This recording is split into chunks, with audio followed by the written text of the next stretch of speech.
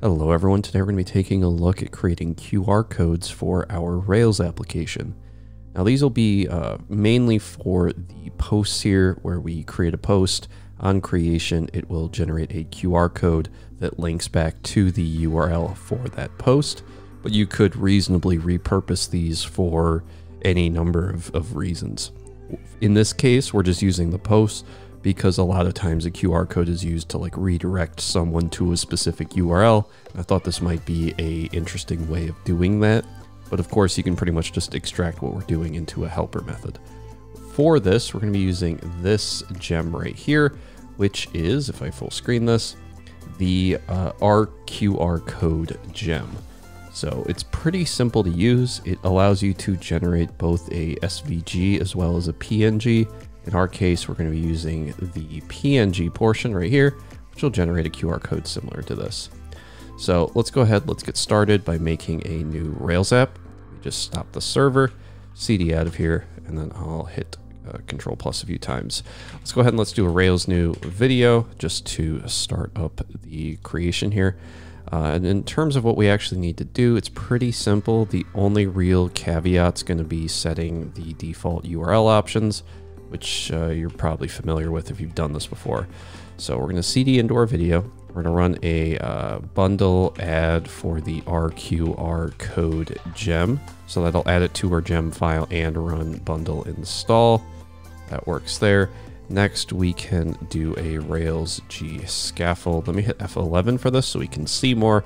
Let's do a post. We'll give each post a title and a body of type text, just so we have something to look at. Once that's done, we then need to do a Rails active_storage:install command. To install active storage, we can then do a Rails db:/migrate command to migrate our database. And then we can do a Rails S to start our server. And at this point, we should be good to go. I did forget to do the code dot to open up VS Code. But we're pretty good. The only real thing we have to do, though, is in our config and our environments and our dev environment. Really depends on where you want to do this. But in your application configure here, you want to do a config action controller.default URL options to get the host, just so you can use this somewhere else. Now, optionally, there is the ability to pass a port here. But in my case, I'm doing this in a very lazy way where I'm including the port inside the host just so I can grab the overall host here. You could, of course, like include the protocol and maybe like a URL or whatever you'd like, but I'm just using the host.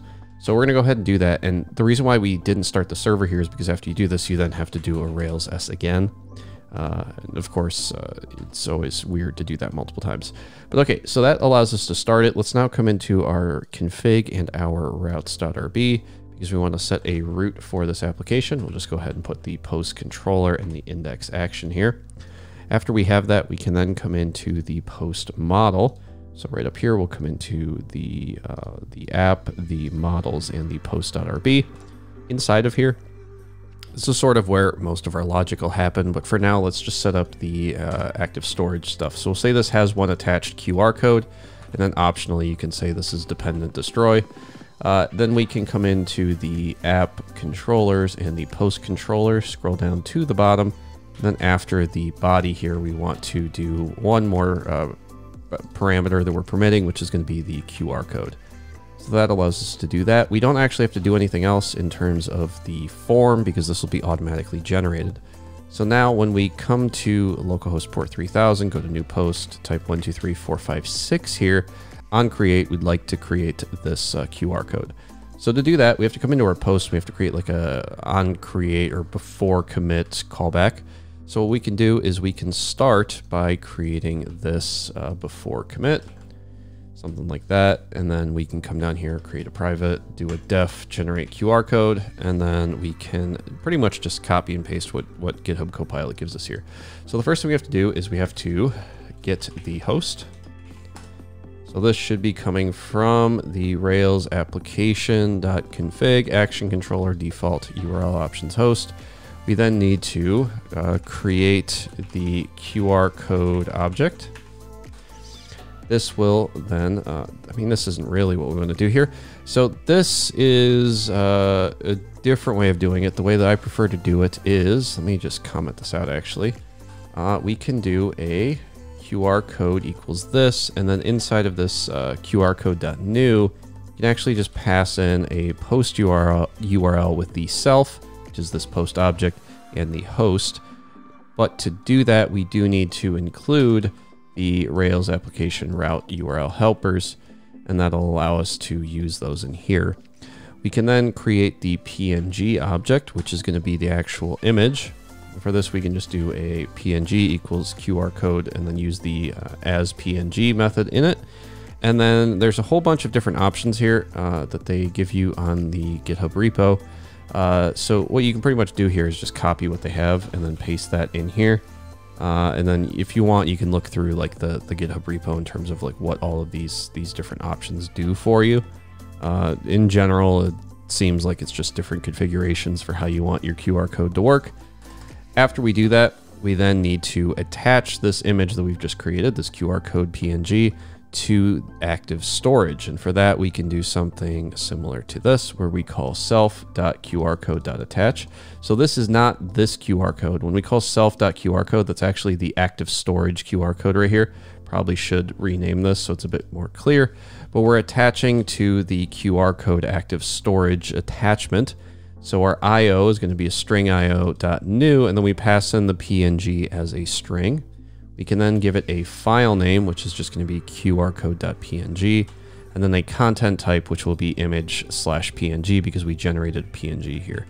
And that will attach it to active storage. So if we come out of here and go over to localhost port 3000, if we hit enter a couple times, and now if we click create post, we scroll up a bit and I hit F11, oops, F11 on this one, sorry.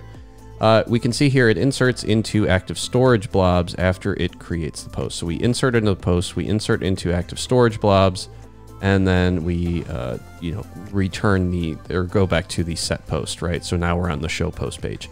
So now we have that, we just need to actually show the QR code. So let's come over here, go into views, go into posts, go into the post partial.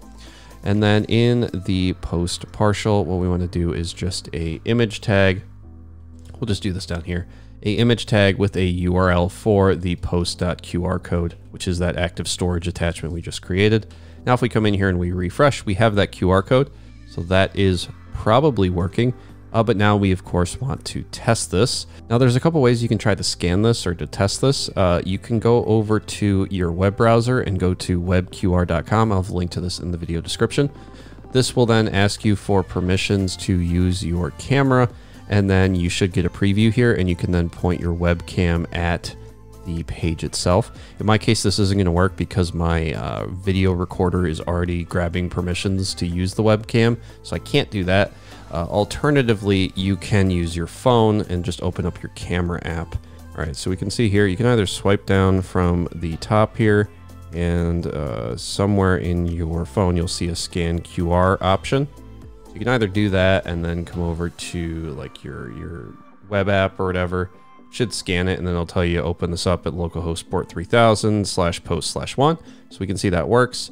Alternatively, you can just go into your camera app, and then if you point your camera at it, it should just give you that same option.